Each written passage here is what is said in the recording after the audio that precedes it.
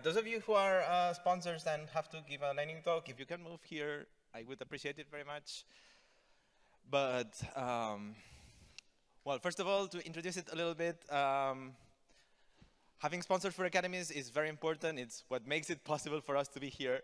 Like it or not, it's very expensive to bring people together from all over the world, and we wouldn't be able to do it without all of those lovely sponsors. And wow, I mean, look at them, how pretty they all look over there.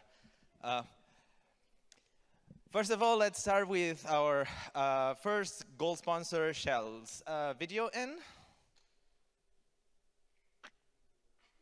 Nice.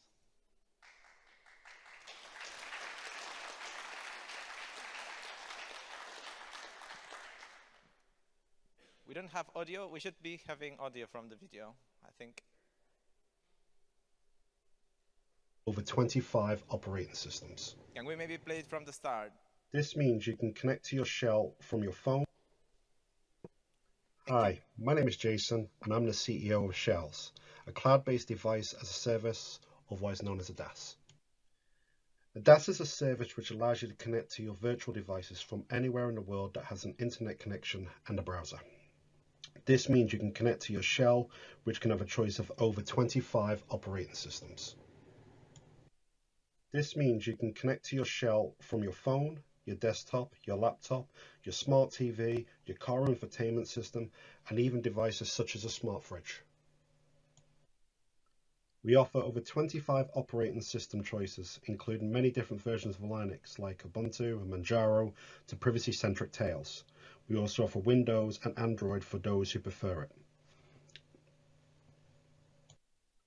We partner with several Linux development teams, some of which maintain their own shell image, meaning it comes directly from the source. This also means that should an issue arise, we can raise it directly to the development team. Our applications are open source and available on our GitHub for people to read, compile, or improve should they wish, as we have a strong involvement and bias for the FOSS community. This year, we've launched several programs as well as made significant improvements to our data centers and infrastructure. Some of the programs launched include Shells in Schools, which gives students access to Shells at school and home, ensuring fast access to information and educational software. We've also launched Shells for Journalists, which allows for free privacy-centric operating systems like Tails to be used in alignment with best practices to ensure privacy and security to those who need it, whilst reporting sometimes in conflict zones. As we move into 2023, we have a host of projects and plans for building a better customer experience, infrastructure, network, and future for all. Thank you for listening.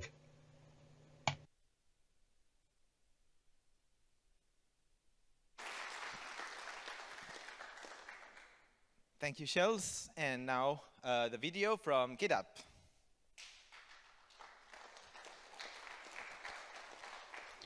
Hi, I'm Jesper Petersen from KDAP. I'm sorry to not be there with you this week, which I had looked much forward to, but sometimes life happens.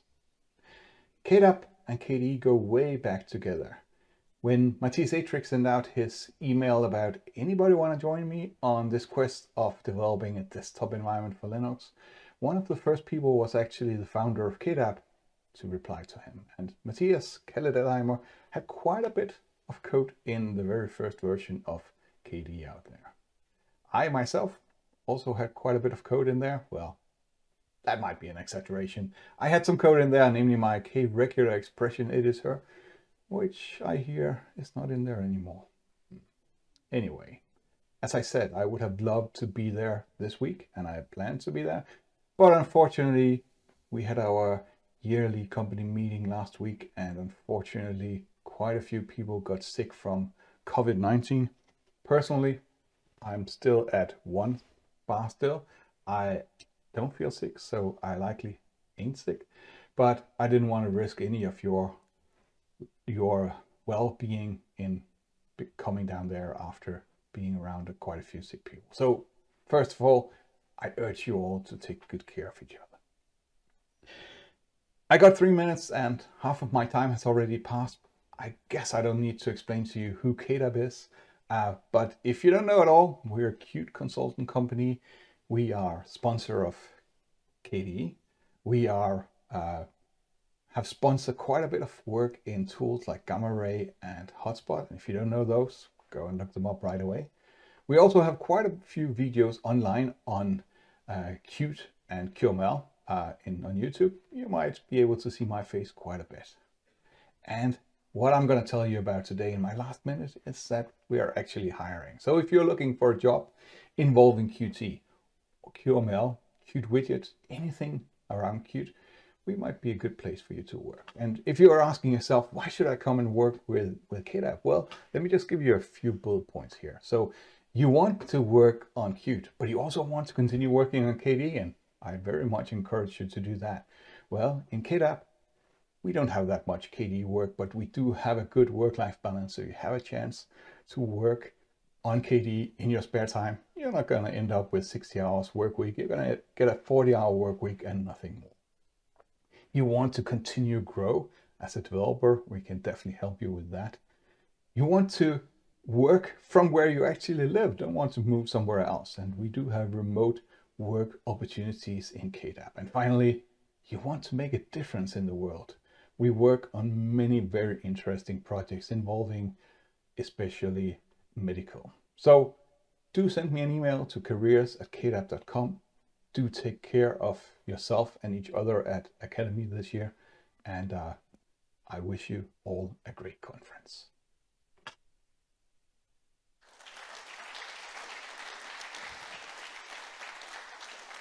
Yeah. Thanks very much, Jasper. And we all missed all of these people from KDAP that are very close to our community. And now Adam is going to tell us about his other hat, I believe.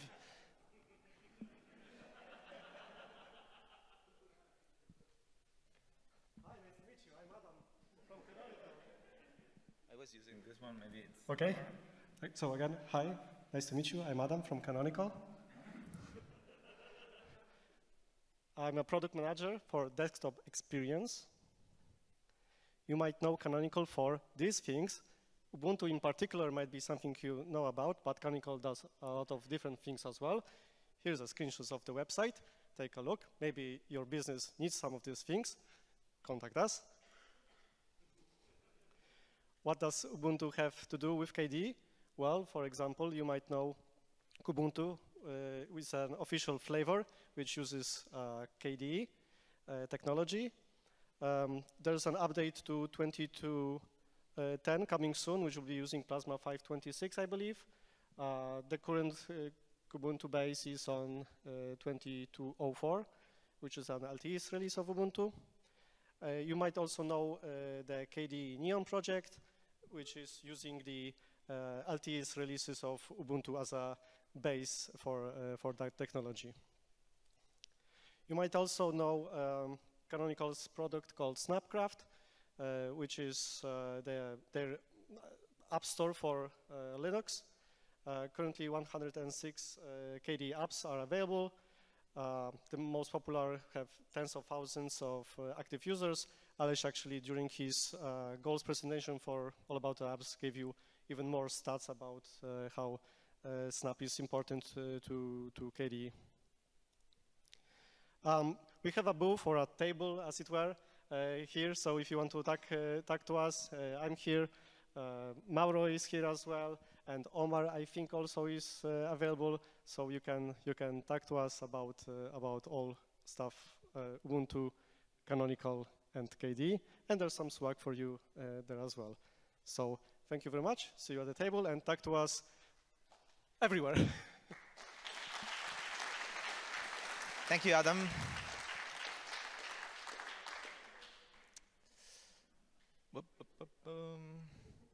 Vision. Round of applause. Oh. Let me get the slide deck, but you can say hi first. Hello. Hello. Great, welcome. Hi, I'm Victoria, TD Fisher on IRC. I was involved in KDE about 10 years ago. I'm back, hello. And these are my colleagues from Ambition. We've got Kove Brolik. Hi, you probably know me. I'm Eike. You've seen me today. So we're Ambition. We're doing automotive things, infotainment. We were founded in 2017. There's more than 750 digital talents in 2 hubs. There's one in Berlin and one in Sofia, Bulgaria. And there's more than 40 nations working at Ambition. So what we're doing, the mobility world is changing and cars are pretty much computers on wheels. There's all of these things, connected cars, updatability, and all of those things that are coming. So FOSS is a big part of our success story. So we're working hand in hand with all of these different partners and different FOSS communities. And of course, we love KDE because our tech stack is very similar to what you are all doing.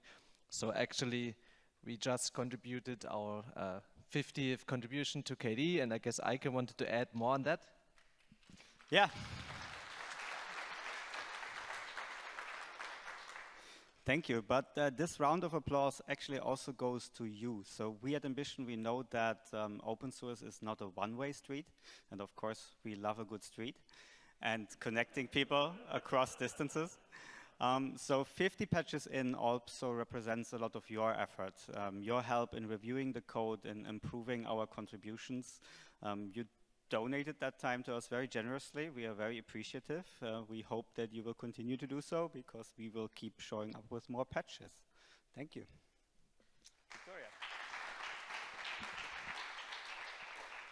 Victoria. Yeah, I guess we have another minute and 30 seconds or so. So yeah, come work at Ambition. We're a bunch of cool people. We are 3 out of 750 or so, as Kai said. The funny thing is, Harald gave a cool talk earlier about taking a break from KDE. I did exactly that. And then Eike came to me last year at Academy and said, hey, would you like to get back in? And so here we are. So we're doing really cool stuff with KDE, a lot of stuff with Qt. Our latest, biggest project we're proud of is, I'm sure people know that Quinn is an amazing Wayland compositor. It can render thousands of frames per second, but now it can render thousands of frames per second at thousands of kilometers per hour in a car because we're putting it into a car. It's great.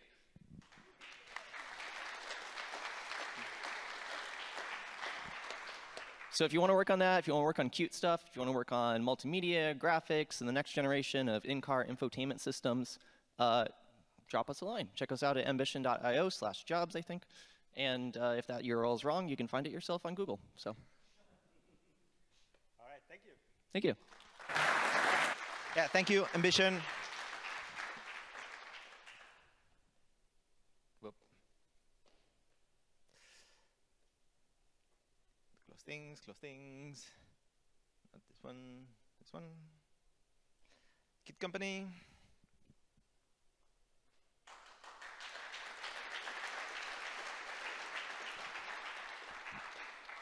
Hello again. I'm still Volker. You have seen a lot of slides from me yesterday, so I'm not going to present you with more than that.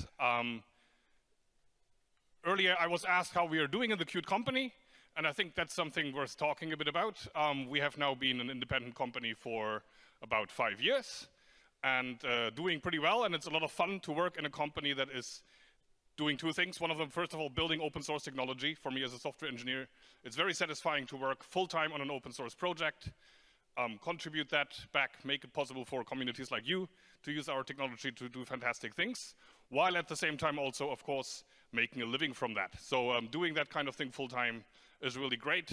And we have today 150 people or so in our R&D organization in the Qt company doing that kind of thing. Of course, software engineering, or rather library development, is not everybody's cup of tea, let's be honest. It's a bit of a special thing to do, but it's if you find this kind of thing interesting, then we are also hiring, both in our Oslo site, where I am, for instance. We have teams in Berlin, where we are doing very exciting things with QML, where we're doing exciting things with the web engine or the build system. Also different platforms we want to support there is happening in Berlin. We have a team in northern Finland. If you like the midnight sun and sauna, that might be something for you to look into. So yes, we are a traditional, perhaps maybe even a little bit outdated company in respect that we are appreciating the time that we spend together in the office. That is, again, not everybody's cup of tea, but if you are at that point in your career where maybe you want to look at somewhere else to move to, then that is something we would very much like to welcome you. Yeah, so like I mentioned, we have been now an independent company for 5 years after quite an interesting ride. I think you might know a lot about that already, so I'm not going to repeat that, but being now a company that is independent, profitable, and able to grow and steer our own way has also in the last couple of months, of course, enabled us to make decisions that allow us to work, again, more on things that you are finding interesting, hopefully, like the desktop, like mobile, like platforms, working with the community. You saw that we now, with Pedro, have a community manager. So I hope that we will see much more of each other in the future. And I'm looking forward to working with you. I have personally very much enjoyed the Academy event, my first event. It was lots of fun, lots of interesting conversations, lots of interesting talks. So thanks for that, and thanks for welcoming me and my colleagues from the Qt company. Bye-bye. Thank you, Volker. Neil, coming up. Fedora time.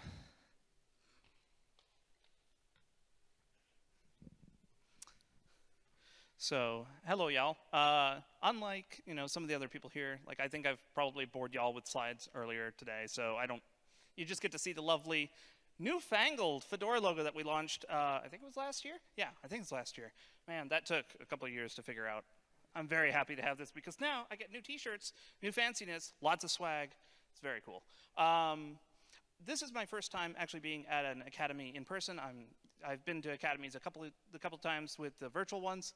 It's been super awesome to meet all of y'all and actually have a stronger connection with the KDE community. It's been great to put faces to names and be able to have much more high bandwidth conversations and really kind of convey how much I love working with y'all in KDE development and supporting it in Fedora. And it's been very empowering and very enriching for us to be able to support KDE technologies within our platform. That's why we have the Fedora KDE Spin, and we launched Kinoite last year. And I'm crossing my fingers for a Fedora Mobile Edition that we may have with Plasma Mobile next year. So we're going to do our best to provide what we can and make an amazing experience for people to use and contribute to.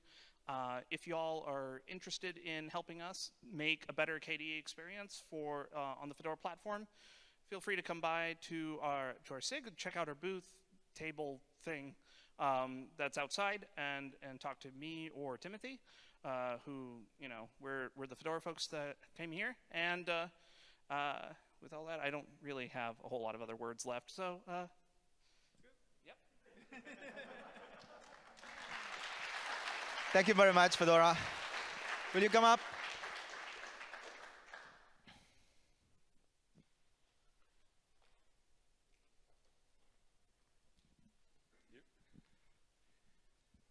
Okay, so we're from Collabora. We're a consulting company. We work in embedded boards. We put distros together.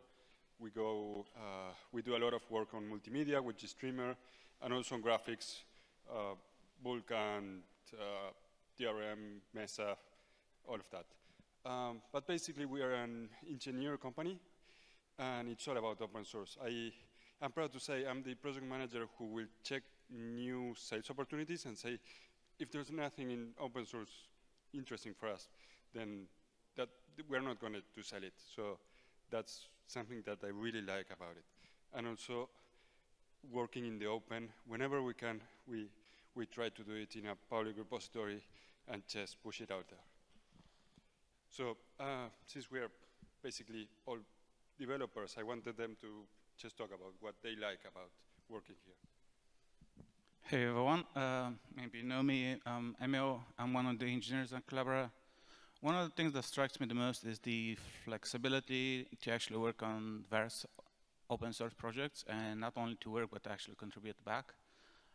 As I mentioned yesterday, I actually have contributed just a couple patches to KDE, which kind of makes me feel bad here, but it's better than zero, I would imagine, and it's a way forward. So that's how it starts, right? But apart from that, personally, I have worked with Collabora on more than 1,000 different open source projects to various degrees. So that's the piece that actually strikes me the most and I enjoy it the most. I'm Jeremy. I used to be a KDE contributor years ago. This is my second Academy. My first one was 12 years ago. Yeah, I know. I disappeared for a bit. What I wanted to say about Collabora is that I like that the slogan or motto or whatever is open first. We definitely pursue open source contracts the most. And then the other thing is community time. Every week, every engineer gets at least 2 hours a week to work on whatever open source project they want to. And that's been a boon to the communities, all communities, not just KDE, but all open source communities. And I appreciate that myself. So. Yeah, and yeah, all in all, what I like the most is we make cool stuff happen. And yeah, like SteamOS and Steam Deck this year. I mean, it's a project I've been working on for 3 years and even more, and I'm really proud of it and how it's coming up. So it's just, I like working here.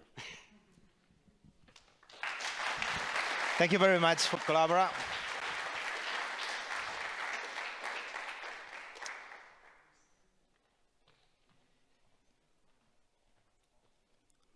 All right. Hello, everyone. My name is George. This is Stathis, my colleague. We are actually students from the University of Macedonia, and we are open source members of the community. And we're going to introduce you with a brief description of our team in the university open source team. First of all, let me introduce you to Stathis, who organized the open source community in Greece. He acquired a good amount of knowledge in order to create an open source team. He also hosted the GUADEC 2019 in the University of Macedonia in an effort to promote the free software in the university. Then he created a volunteer organization. He formed a volunteer organization in order to strengthen this promotion of the free software through FOSCOM, the Pan-Hellenic conference for open and free communities in Greece. And this is where me and Stathis met. This is me, Stathis, and Paris Bakalis, who created the open source team in order to strengthen more and more the effort for promotion of the free software in Greece. This is some of our events in Greece. As you can see here and here, we're very happy, as you can see.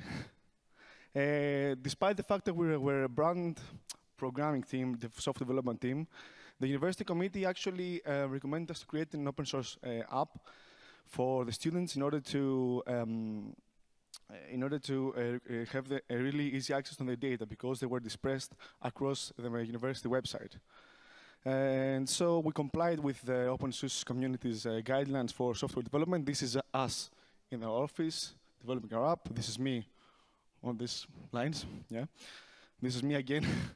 And this is us solving an error right there. And this is the app we produced since now. We produced this in 1 month, from July to August of 2022. And they're using it now in the University of Macedonia. So we tend to utilize open source we tend to introduce open source to the first year students and utilize it for other university students. We also, in order to do that, we create the script that installs all the applications for the learners in the for the following years for the students. There also these features will be included in an ISO for an open source to be to them. We are pleased to have open source support us, and we have taken on the motto, have a lot of fun, and thank you very much, open source. This is us.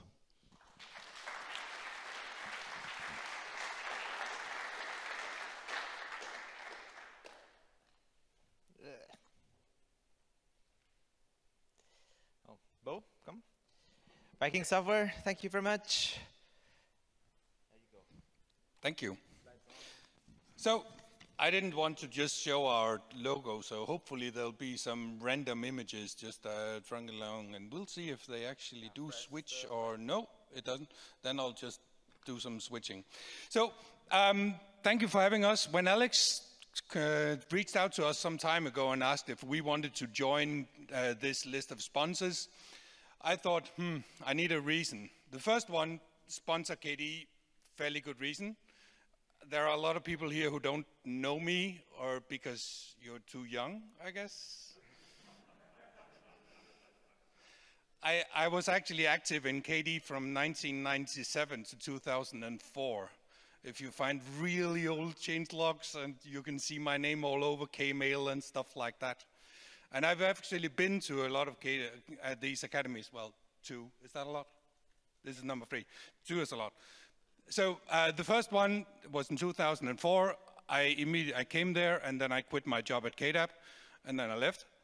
And the second one was in, 9 years ago in Bilbao. I met our first developer at the first one we ever hired at Viking Software.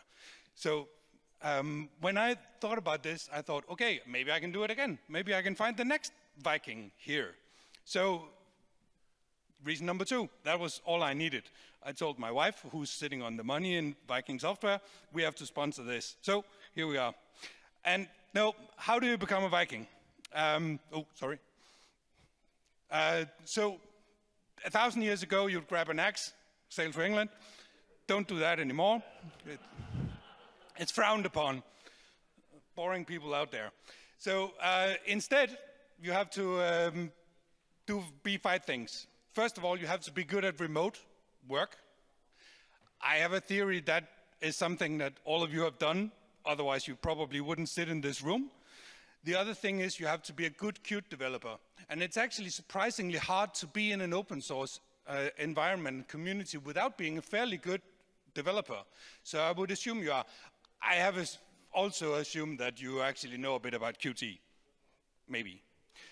Third one, probably need a degree, master's degree in computer science, I hope, bachelor maybe.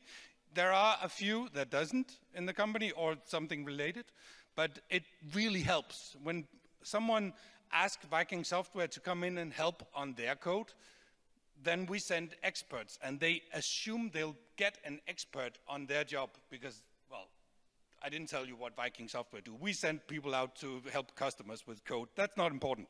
You come here for the work. But then you actually need to be sort of an expert, and that's not that easy.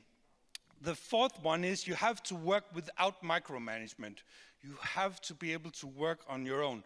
And I think that's also something that happens a lot here at Viking Software, here at KDE. So, and fifth one, you have to be nice, because I don't want to work with someone who's not nice, because why would I?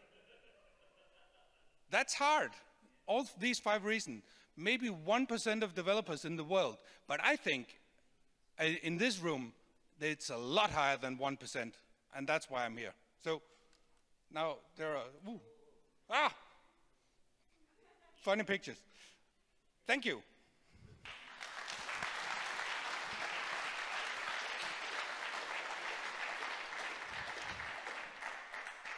And thank you, Vikings. Next we have Slimbook, who couldn't be there, but they asked me to remind you that there's a discount on the laptops with KDE Software On. So keep that in mind if you're thinking of new hardware. But next, Tomasz is going to tell us about CodeThink this year. Hi.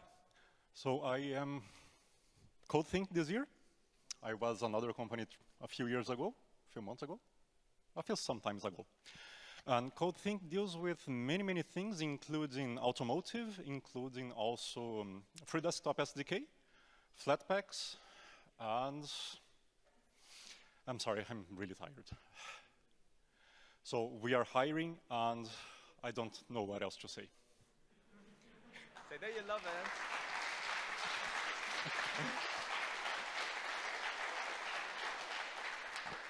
Yeah, thank you, Tomasz, and thank you, CodeThink, for sponsoring us as well. Syslimbit, they couldn't be here, but also, well, say hi to Academy. And next, GitLab, we have a video here. Video in.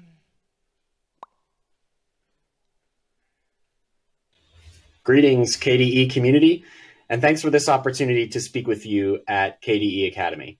I'm Brian Berenshausen, Senior Open Source Program Manager at GitLab, and I want to take this opportunity to congratulate you all on hosting a great community conference. GitLab is proud to call KDE an open source partner.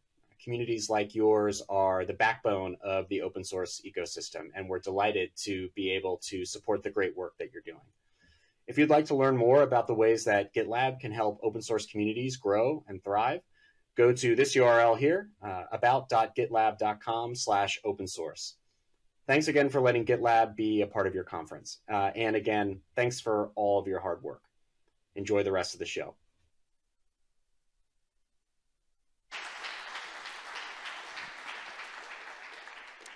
Thank you, GitLab.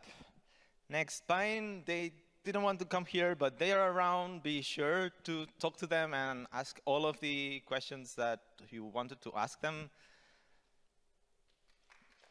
And thanks to all of the sponsors who Get4 Academy wanted to be here and participated by being sponsors. Thank you very much. It's very important for us.